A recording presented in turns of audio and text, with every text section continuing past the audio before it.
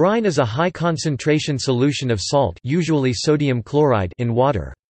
In different contexts, brine may refer to salt solutions ranging from about 3.5%, a typical concentration of seawater, on the lower end of solutions used for brining foods, up to about 26%, a typical saturated solution, depending on temperature. Lower levels of concentration are called by different names: fresh water, brackish water, and saline water. Brine naturally occurs on Earth's surface, salt lakes, crust, and within brine pools on ocean bottom. High-concentration brine lakes typically emerge due to evaporation of ground saline water on high ambient temperatures. Brine is used for food processing and cooking, pickling and brining, for de-icing of roads and other structures, and in a number of technological processes. It is also a byproduct of many industrial processes, such as desalination, and may pose an environmental risk due to its corrosive and toxic effects, so it requires wastewater treatment for proper disposal.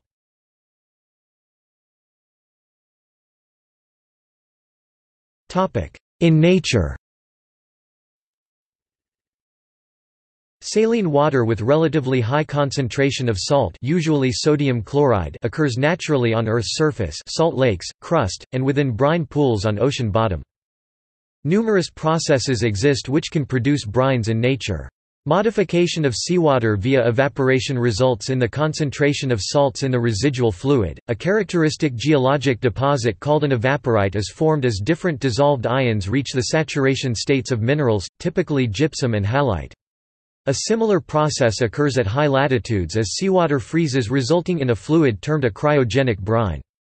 At the time of formation, these cryogenic brines are by definition cooler than the freezing temperature of seawater and can produce a feature called a brinicle where cool brines descend, freezing the surrounding seawater. The brine cropping out at the surface as saltwater springs are known as licks or salines. The contents of dissolved solids in groundwater vary highly from one location to another on Earth, both in terms of specific constituents, e.g. halite, anhydrite, carbonates, gypsum, fluoride salts, organic halides, and sulfate salts, and regarding the concentration level. Using one of several classification of groundwater based on total dissolved solids (TDS), brine is water containing more than 100,000 mg per liter TDS. Brine is commonly produced during well completion operations, particularly after the hydraulic fracturing of a well.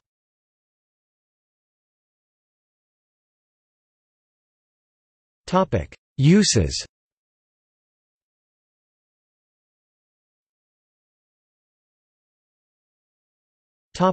Culinary. Brine is a common agent in food processing and cooking. Brining is used to preserve or season the food. Brining can be applied to vegetables, cheeses and fruit in a process known as pickling. Meat and fish are typically steeped in brine for shorter periods of time, as a form of marination, enhancing its tenderness and flavor, or to enhance shelf period.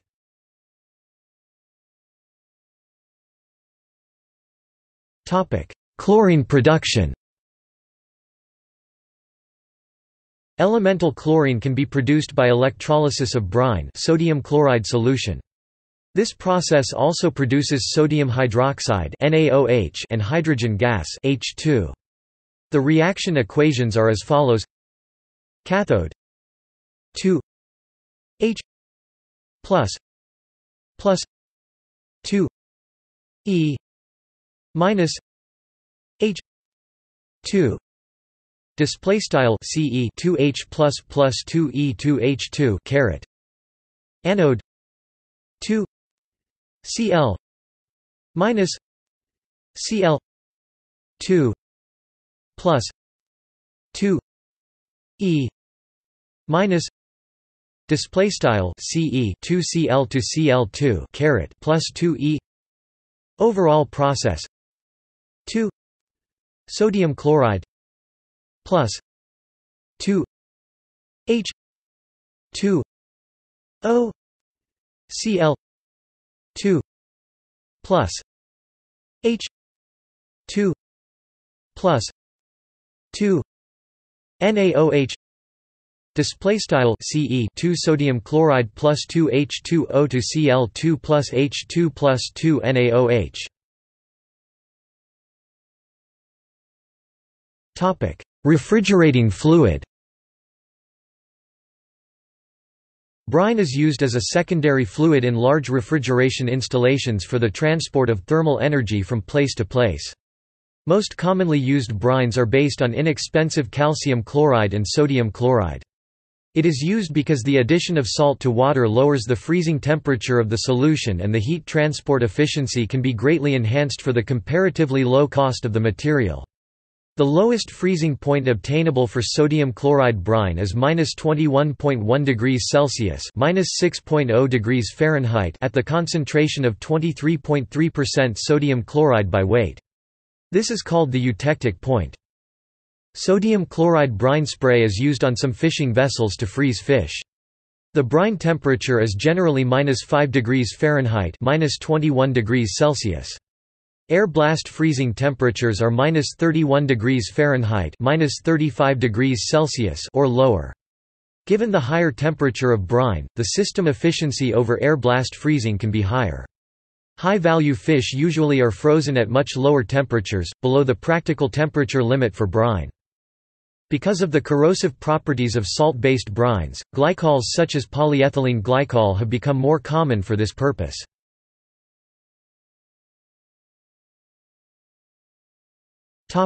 Water softening and purification.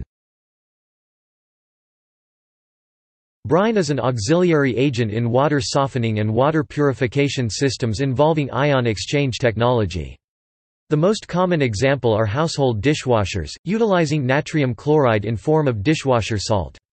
Brine is not involved in the purification process itself, but used for regeneration of ion exchange resin on cyclical basis.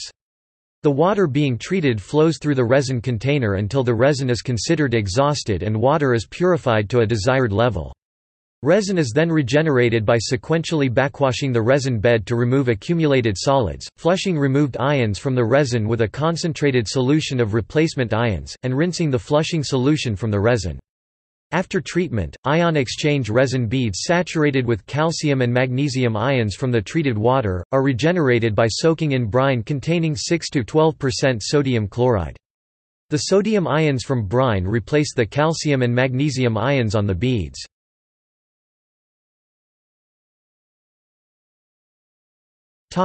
De-icing.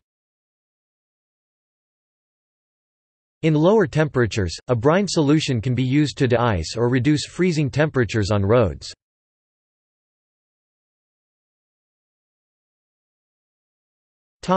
Wastewater. Brine is a byproduct of many industrial processes, such as desalination for human consumption and irrigation, power plant cooling towers, produced water from oil and natural gas extraction, acid mine or acid rock drainage, reverse osmosis reject, chlor-alkali wastewater treatment, pulp and paper mill effluent, and waste streams from food and beverage processing. Along with diluted salts, it can contain residues of pretreatment and cleaning chemicals, their reaction byproducts and heavy metals due to corrosion. Wastewater brine can pose a significant environmental hazard, both due to corrosive and sediment-forming effects of salts and toxicity of other chemicals diluted in it. It must be properly disposed, which may require permits and compliance with environmental regulations. The simplest way to dispose of unpolluted brine from desalination plants and cooling towers is to return it back to the ocean. To limit the environmental impact, it can be diluted with another stream of water, such as the outfall of a wastewater treatment or power plant. Since brine is heavier than seawater and would accumulate on the ocean bottom, it requires methods to ensure proper diffusion, such as installing underwater diffusers in the sewerage.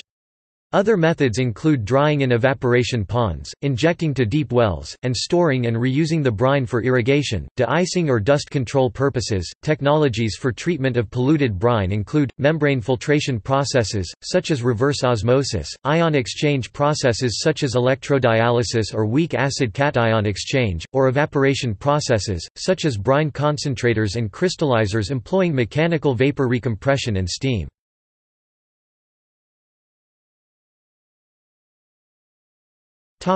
See also: